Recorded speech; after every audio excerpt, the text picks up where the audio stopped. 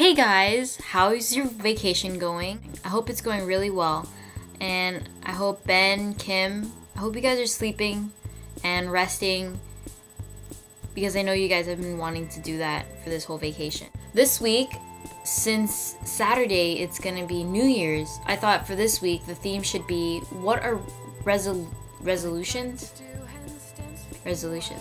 New Year's resolution. I think that's what it is. New Year's resolution will be.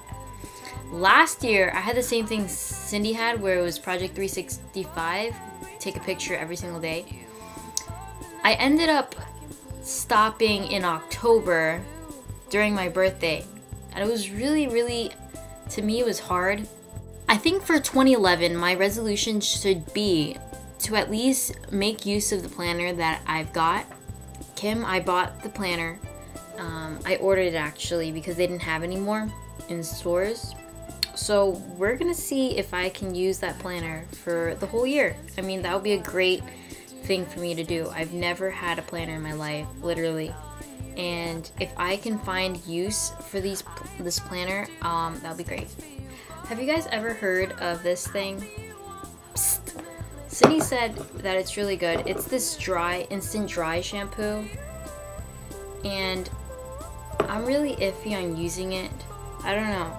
Cindy says it's safe. I just don't want it to, I don't want to spray it and then all my hair fall out.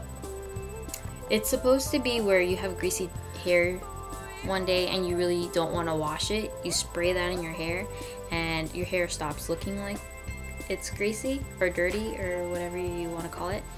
I haven't tried it. Cindy says it's really good for you. I mean, not good for you, but it works and it's safe.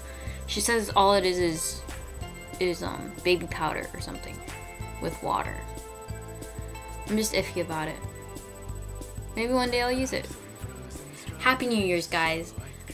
And I hope you guys start 2011 with a great start. I hope spring semester is great for you, Kim and Ben. Better than fall. Because I heard that your fall was really hectic. And Kim, I know you have 6 classes, and I know you'll be able to do it. This video is really late. For one thing, today, all day, Cindy and I, Julian, for the past, since he was born, every year he would get, I guess, one of the Christmas presents would be a Lego set. And he would build it by himself. And he would always take it apart, the Lego set. So there was a whole bucket, big bucket, full of Lego pieces, loose Lego pieces. And Cindy and I thought maybe we should just build them all so that he would stop having loose Lego pieces everywhere and he won't break it apart. Now, we didn't know that it was going to be such a hard thing to do. Cindy found the instructions online because he threw away almost all the instructions.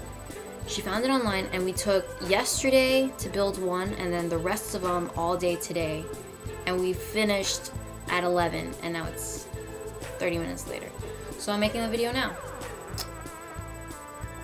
And yeah, it was really hard actually. And we hope that Julian doesn't break these Lego pieces. And we hope that the Lego ships and airplanes and jets and trucks that we built will stay in the exact same form as it is from today on. Okay, bye guys!